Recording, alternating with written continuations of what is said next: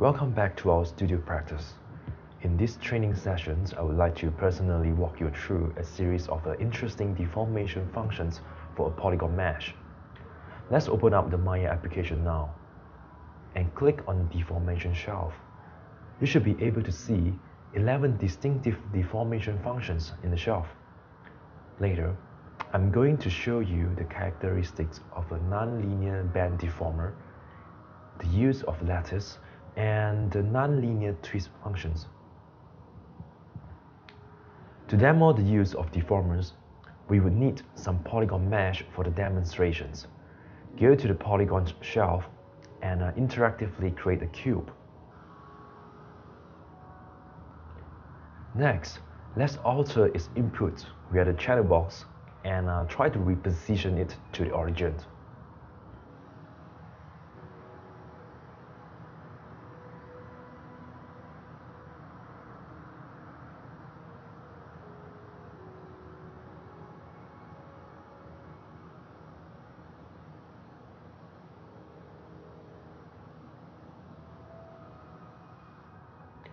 Once you are done, let's duplicate the mesh into 3 parts.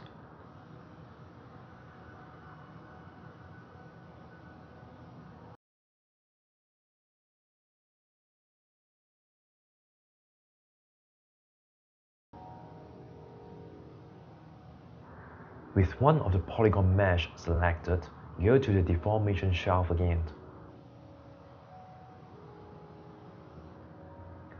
First of all, I would like to introduce the nonlinear band deformer to you. Try to click on the functions to activate it. You will notice the selected polygon mesh has turned into a magenta color. If you press the shortcut key number 4 for switching to wireframe mode, you will see a straight curve situated in the middle of the mesh. Let's press the shortcut key number 5 to restore the shading display. Then, go to the channel box and click on the band inputs. Click on the curvature label and then try to click and hold with your middle mouse button and drag it horizontally. You would see the mesh begin to magically bend uniformly. Everything looks quite fun, isn't it? The band deformer is a useful tool not just for modeling, it can be used for animation as well.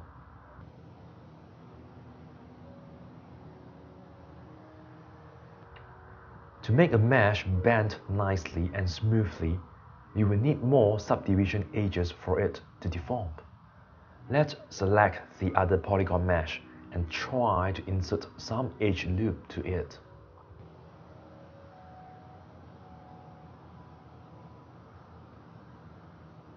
Once done, switch back to the object mode and apply the band deformer again from the shelf. Click on the curvature label, pick a nice viewing angle, and click and hold your middle mouse button again. Drag it horizontal once more. By turning off the wireframe display now, you will be able to see and compare between these two meshes. The mesh with more subdivision shall bend nicer, as the extra edges give rise to no change. Now let's select the curve of the band and activating your Move tool. Try to drag along the y-axis then. You will notice the mesh deform accordingly to our new translation input. Now try to activating the rotation tool and rotate it freely. The change of rotation angle will influence the deformation as well.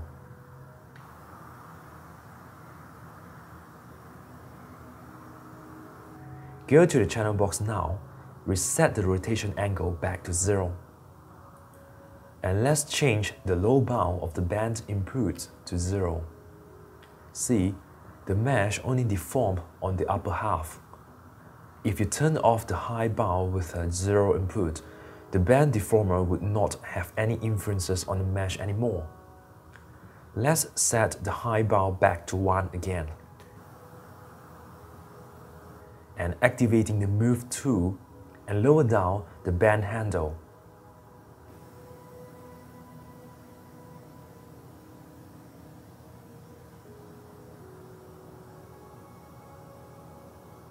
change the envelope to a lower value, say 0.5.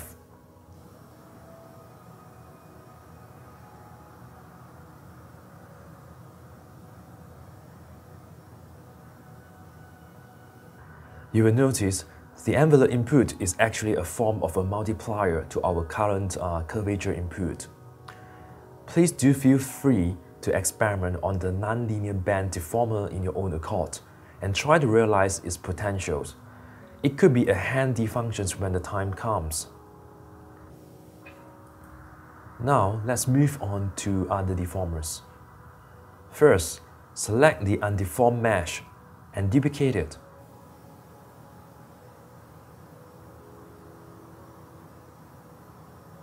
Next, let's insert some vertical edge loop.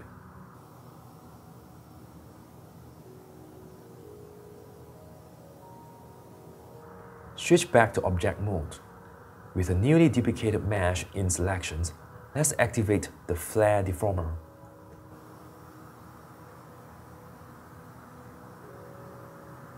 Switch to wireframe display. Go to the channel box. Click on the flare input and scroll down.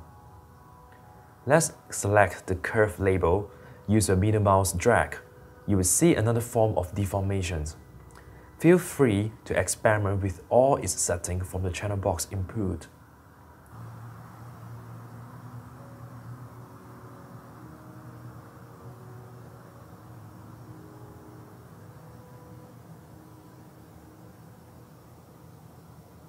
From here, you could see the attributes of a low and high bound work about the same, just like the nonlinear band.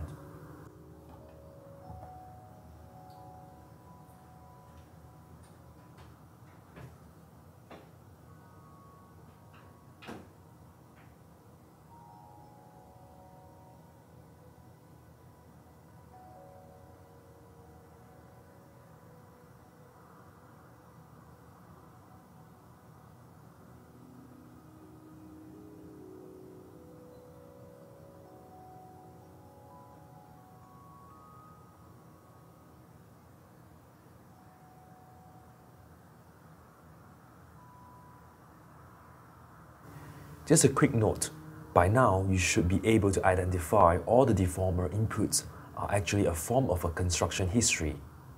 We could delete the history by go to Edit and delete by type with history.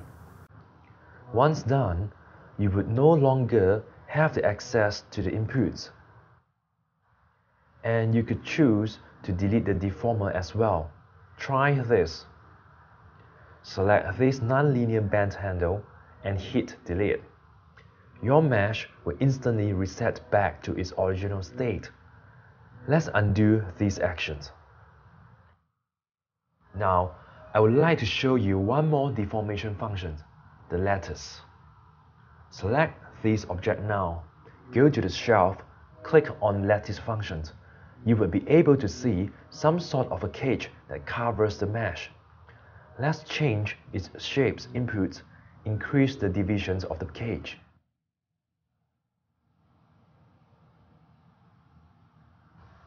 Then, right mouse button click and hold, choose lattice point.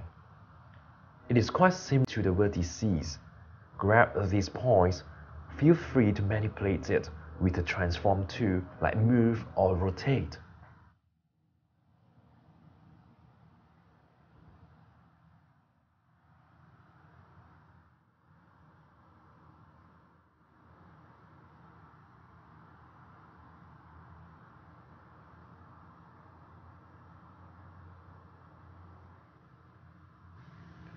Once done, just delete the history, and you shall have some abstract looking mesh.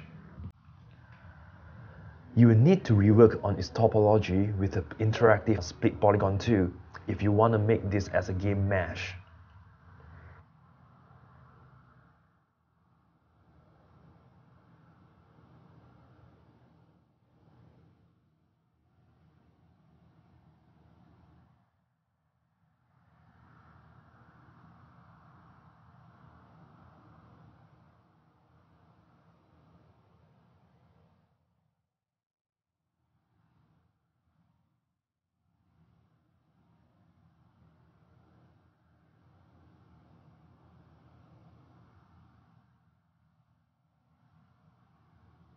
Next, let's select and duplicate the undeformed mesh again.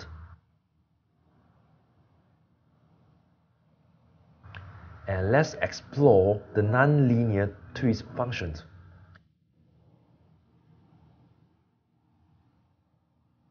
Go to its inputs, tweak the start angle. You would have an interesting twisted shape.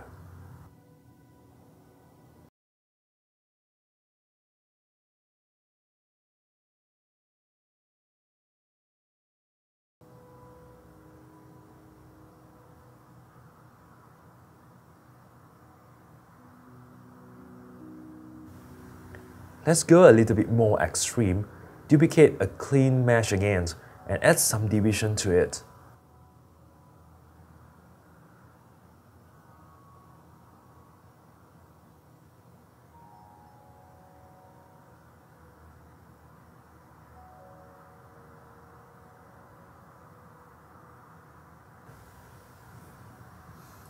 Apply the twist deformer then.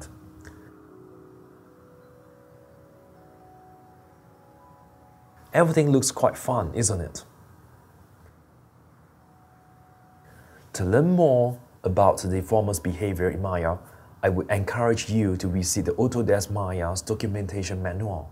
Here, you will get more exposure about the functions and its operations. Okay, this would mark the end of our training sessions. Hope to see you again.